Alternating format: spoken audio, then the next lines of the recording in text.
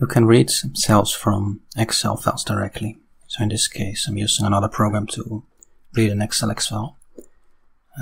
But the principle remains the same. So we have several rows here with cell data.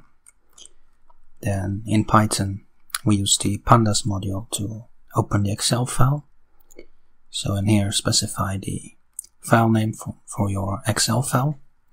So .xlsx is your Excel file. Then specify the sheet name, in this case sheet 8, and that should match your actual sheet name. So we have sheet 1 here. And then you can access an Excel file, so an actual cell, using brackets in which you specify the row. So we have row 1, 2, 3. So let's pick row 3. And then specify the number. So this would be 0, 1, 2, 3, 4, 5, and so on. So if we take 0, we would have the first cell. So if you now run it,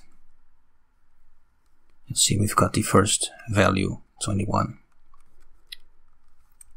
And if you take 1,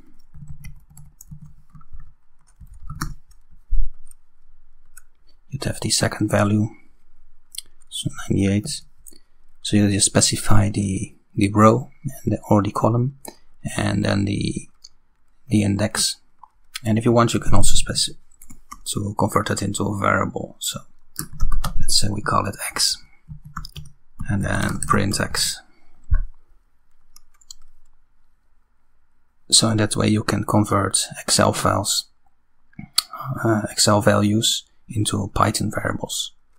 So of course you could have something completely different. So let's say some